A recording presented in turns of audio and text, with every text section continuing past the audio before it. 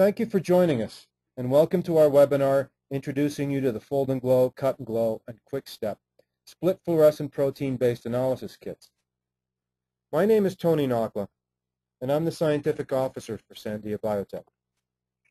And we specialize in the production of protein and peptide analysis tools that are designed to expedite, facilitate development efforts in the drug and biotech industries. I've been in the industry for over 15 years and in several different capacities, including protein and peptide-based research and development. In the past, I developed and used techniques such as ELISAs that were, quite frankly, lengthy to develop and were time and reagent intensive, and most importantly, didn't always provide me with the reliable data I was looking for. So when I learned of Sandia Biotech's technology and its ability to provide faster, less expensive, and more reliable protein analyses, I joined the team in order to assist in getting these tools to the market and into the hands of other scientists who would find them as valuable as I did. In this presentation, I'll demonstrate how our technology has distinct advantages over other techniques such as ELISAs, aptamers, and multiplexing because it's highly specific, faster, cheaper, and eliminates false positives. These advantages, of course, can translate into expedited protein and peptide-based treatments for many diseases, including those that you might be interested in.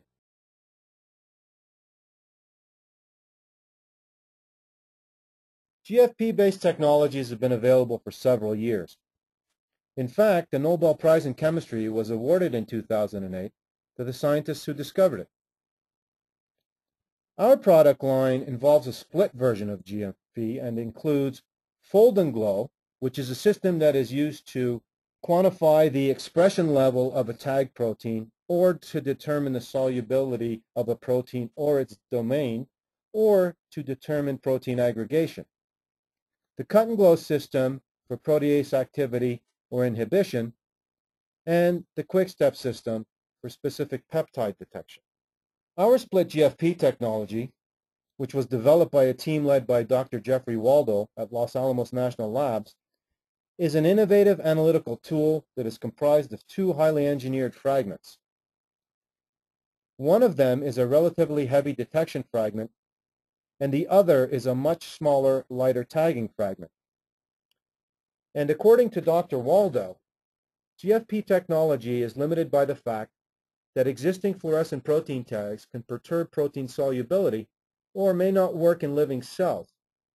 One way to get around this is to split the bulky fluorescent proteins into smaller pieces that might be less bothersome as tags. But existing split GFPs are poorly folded and interfere with protein behavior. This makes them risky for use for monitoring protein interactions and tagging proteins. To overcome these drawbacks, Dr. Waldo and his colleagues have engineered soluble, self-associating GFP fragments that perform as exemplary tags. To illustrate this technology, this is a properly expressed protein with our exposed tagging fragment. That is the smaller 16 amino acid tag that doesn't interfere with structure, conformation, or function as whole GFP or other tags.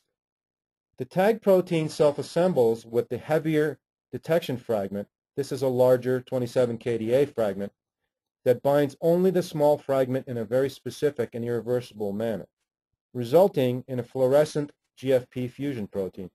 It's important to note that neither fragment can fluoresce alone, but only when bound to each other, and therefore there are no false positives caused by nonspecific signaling. As you're well aware, determining the level of expression, correct conformation, and solubility or aggregation of proteins is essential in drug discovery and development. This assay can provide structural information as a misfolded, aggregated, or insoluble protein will not bind the detection fragment and as a result will not generate a signal.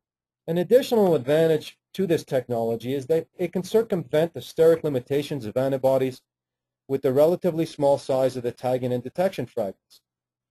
The tagging fragment at a 1:1 molar ratio to ligand does not interfere with the activity and allows for kinetic and functional assays. Fragment complementation occurs within minutes, and the interaction saturates in a matter of hours. The tag offers the same advantages as radiometric assay without the hazards and can be used on standard fluorescent analysis equipment used for either direct or immunofluorescent assay. The 110 detection reagent is an engineered fragment of GFP that's also available in green, cyan, and yellow that specifically and irreversibly binds the tagging fragment on the protein or peptide of interest. This is very specific binding and eliminates the need for antibody or aptamer detection. Because the system only fluoresces when it self-assembles to the tagging fragment, there is no nonspecific signaling, as is the case with antibodies. Further, there's little or no need for washing, while blocking and incubation steps are typically not required. The entire fluorescent protein complex is only 27 kDa, which is roughly 5.5 times smaller than IgG. This, of course, allows for more effective entry into permeabilized cells and bind target proteins and peptides within a cell. And since the split detection system does not fluoresce unless both fragments have self-assembled, no extra washing is necessary. Samples can be analyzed soon after staining. As I mentioned earlier, GFP has been around for many years and has been used in a lot of creative ways. Our technology features the Fold and Glow protein solubility kit, which allows a test protein to be expressed as an N-terminal fusion with GFP and will determine the amount of protein that is properly folded in a given sample, as the folding reporter gives a signal directly proportional to the amount of correctly folded protein. The kit can be used for detection and quantification of any protein by tagging and detecting either soluble or insoluble proteins. We introduced Dr. Waldo earlier, and he and his team have spent the last 15 years or so improving the flexibility, usability, reliability, and sensitivity of GFP by engineering it to have more desirable characteristics.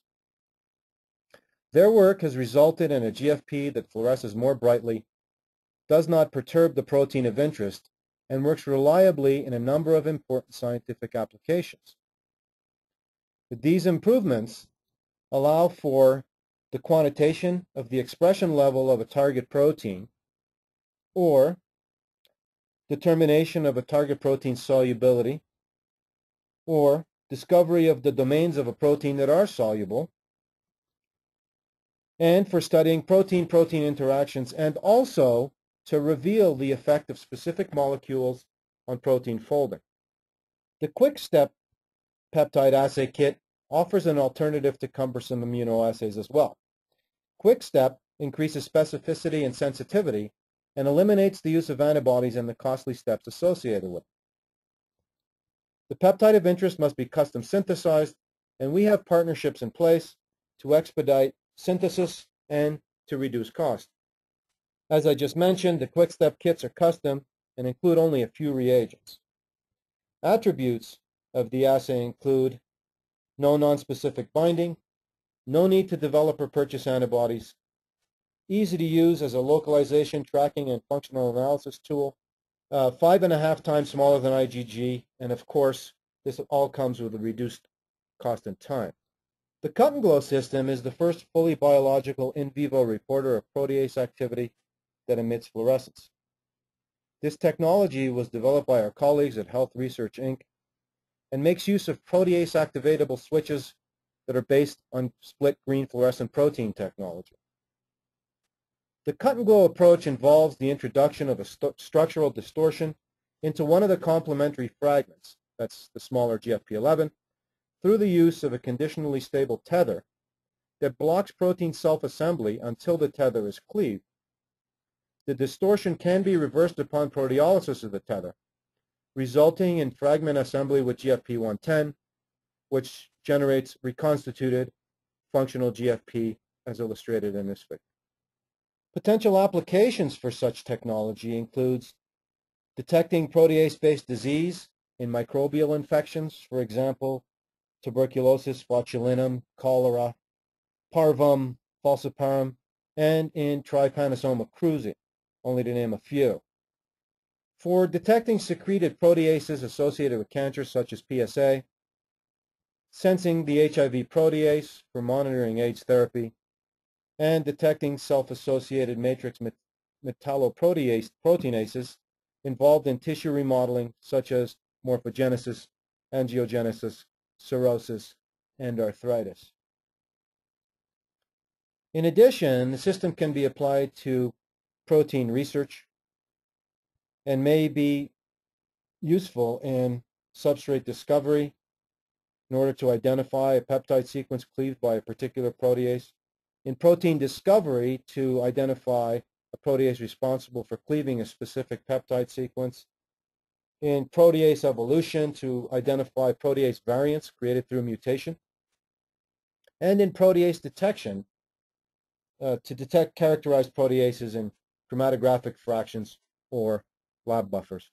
Currently, the Cut and Glow product line consists of the HIV protease kit with its obvious applications in HIV research, the caspase-3 protease kit with applications in apoptosis research, the thrombin protease kit, the enteropeptidase protease kit, and the factor Xa protease kits. And soon, we'll expand on these protease-specific kits, and we'll also introduce a series of co-expression plasmid kits. This assay is readily adapted via standard techniques to detect specific proteases or protease inhibitors, or to map protease-specific or substrate preference in vitro or in vivo. The assay only requires two reagents that are included in the ready-to-use kits. So to recap, there are many advantages to our technologies, such as presenting an alternative to custom antibodies, providing extremely high specificity and sensitivity, the ability to lower nonspecific signaling and background. The labeled protein or peptide of interest will retain functionality because the S11 tag, only 16 amino acids, will not interfere, and there's no need for covalent modification. In addition, it can eliminate the need for radioactivity. Additional advantages are that these systems work with any fluorescent platform, that is microscopy, fluorimetry, cytometry, or with a plate reader. Our systems are all available in green, yellow, and cyan. Again, you've got a system that is much, much smaller than IgG, and typically washing, blocking, or fixing are not required. As you're well aware, antibodies have been a mainstay of labels in flow cytometry. However, they can be difficult to use in a homogeneous assay because of the nonspecific binding issues that are associated with it that require time-consuming washing and blocking steps. This slide compares the efficiency of split GFP technology to fluorescent antibodies in flow cytometry. Because we believe that the use of split GFP in flow cytometry with a known target would eliminate the extra steps of washing and blocking. So we devised a simple experiment to demonstrate this, and the results indicate that the fluorescence is comparable using either system, although there is considerable reduction in effective background when the split GFP system is used, resulting in increased assay sensitivity. The experiment also demonstrated a considerable reduction in the coefficient of variance generated when split GFP was used as compared to FIT-C labeled antibodies. This table outlines many advantages that our split GFP product line offers when compared with other technologies that are currently in existence. Drug developers will also find value in the use of the split GFP product line, particularly the simplicity and increased specificity and reduction in cost when compared to other technologies that are commonly used. In fact, Sigma Aldrich also recognized these attributes and has become our major global distribution partner for Fold and Glow and Cut and Glow products. Our products have been purchased by hundreds of laboratories globally, in academia and in industry. These include the NIH, Genentech, the Howard Hughes Medical Institute, the FDA, MIT, the Pasteur Institute, the Scripps Research Institute, and Berkeley Labs, only to name a few. So to summarize, the materials that I've introduced in this webinar are products that are based on split GFP technology that was developed at Los Alamos National Labs. These include the Fold and Glow, Cut and Glow, and Quick Step systems. All products are available in 3 colors, namely green, yellow, and cyan. And I've outlined also the numerous advantages over existing techniques that include antibodies or radioactivity are not required, an increased specificity due to the reduction or elimination of nonspecific signaling. This, of course, is going to result in an increased sensitivity and lower limits of detection and limit of quantitation. Functionality is maintained with a much smaller tag. There's a reduction in time, as no blocking, incubating or washing are necessary, and all of this translates into a reduction of cost. Our products are proven and are being used in labs all over the world. So I'd like to thank you for joining me today, and please feel free to visit us on the internet at www.sandiabio.com or contact us directly by mail at info@sandiabio.com or by telephone at 1-866-342-0224. Thank you.